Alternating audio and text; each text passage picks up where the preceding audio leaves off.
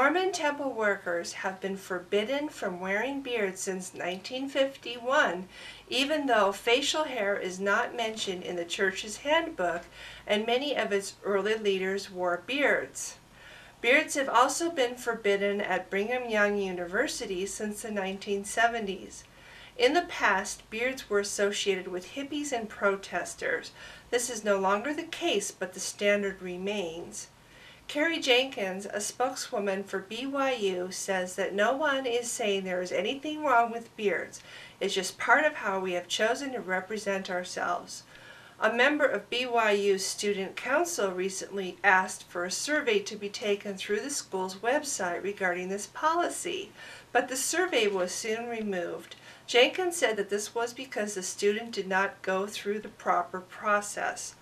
Lauren Sleem, a communications major from Manchester, decided to remedy the lack of facial hair at BYU by creating beardcard.com. The site provides a line of t-shirts with images of beards on them, thus allowing anyone who wants to wear a beard to do so in a manner of speaking, even if they attend BYU or work in a Mormon temple. Unlike workers, members who merely go to the Mormon temples are allowed to wear beards. Students at BYU may also be granted an exemption for medical reasons or if they are involved in a dramatic production that requires them to have a beard. Lawmakers in North Carolina have indefinitely tabled a proposed law which would effectively declare the First and 14th Amendments to the U.S. Constitution null and void in their state. The bill was sponsored by Republican Representatives Carl Ford and Harry Warren, both of Rowan County, with support from several other co-sponsors. The bill specifically declares that the state has the right to determine an official state religion, despite years of jurisprudence to the contrary.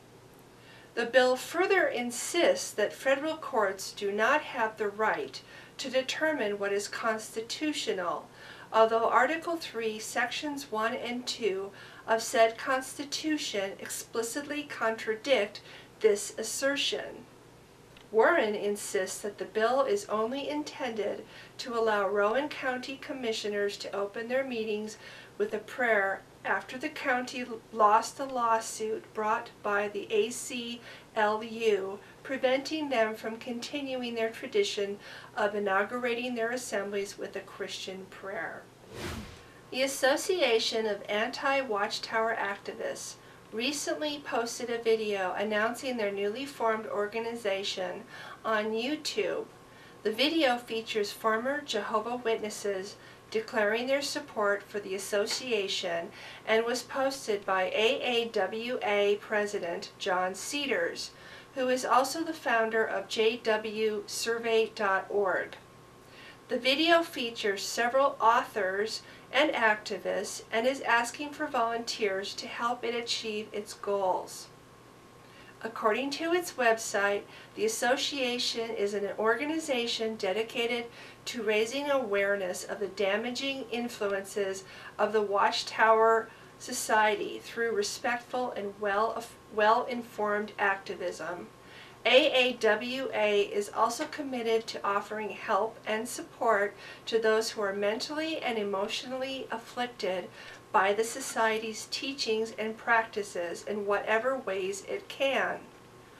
Among its complaints, the association's website has put special emphasis on the shunning of relatives, the mishandling of child abuse cases, and the ban on certain forms of treatment with blood. Most of the work done by the organization will be performed by volunteers, who already include former Jehovah's Witnesses, atheists, and religious believers. The Watchtower Bible and Tract Society is the corporation behind the religion of Jehovah's Witnesses. It doesn't matter, Matthew said. I'm not accusing anybody. Of course you are, Marjorie said. To this point she'd remained silent, but now she came out intending to fight.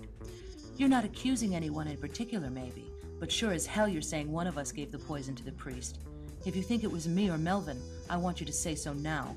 I want to hear you say it, and I want to know why you think it. Is it because Melvin is smarter than you? Is it because Peggy and I were the ones who convinced Dad to cancel his insurance?